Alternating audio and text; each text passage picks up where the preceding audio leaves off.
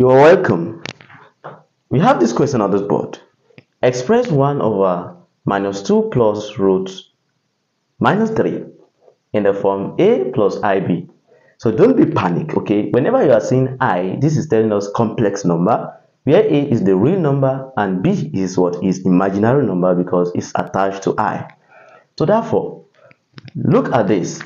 1 over minus 2 plus root minus 3. So now I want us to be, if you remember from surd, so from surd rationalization, okay, this is what we're going to have, right?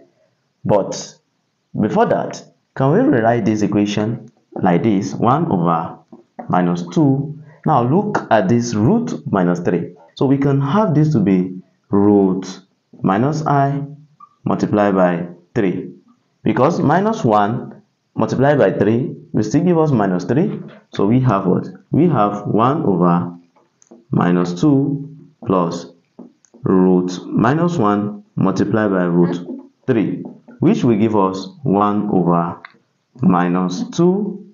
Now don't forget that here we have what? We have root I or root 1 minus 1 to be equals I. That is from complex or from complex plane. So therefore, anywhere we see minus root minus 1, we replace it with what? With I.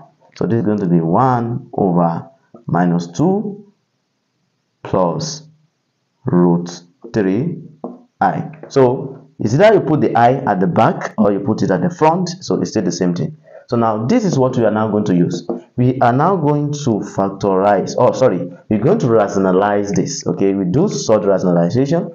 So therefore, by taking the conjugate of what? Of the denominator. So this is going to be 1 over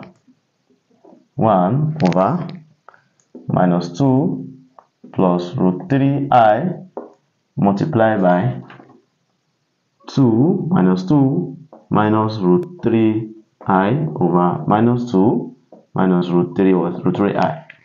So therefore, the conjugate is just by changing this positive sign to negative. Good. So now from there we multiply 1 by all of this, we have minus 2. 1 times this, we have minus root 3i, then divided by this minus 2 times this, I'm going to be having 4.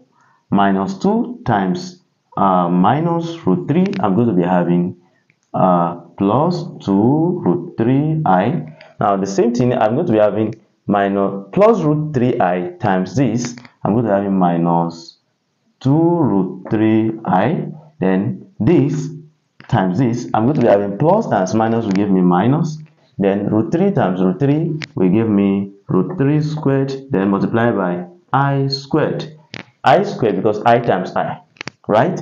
Then we have what? From here we have minus 2 minus root 3i, then divided by, now don't forget here when we have I squared, that is another fact, is that when you have I squared will be equals to minus 1. That is also from what? From complex plane. So therefore, whenever you see I squared here, you replace it with minus 1. So we have 4. This minus this will give us 0. So we have minus. Now here, this square we cancel this square root. We have 3. Then multiply by I squared is what? Is minus 1. I have minus 1. So now from there, I have minus 2 minus root 3i, then divided by 4 minus 3 times plus minus 1, we have plus what? Plus 3. Right? So now from there we have minus 2 3i divided by 7. Is that not? So now from there we can now split, because the question said we should write it in form of this, where we are going to be having a real value and the imaginary value. So therefore this is going to be I. So we have this, where a is minus 2 over 7 and b is what? Root 3 over 7, according to what they asked us to find. Do you understand that? Because is b, which is root 3 over 7, that is attached to I, while a is minus 2 over 7, that is what? That is standing alone. So thank you so much for watching. Bye bye.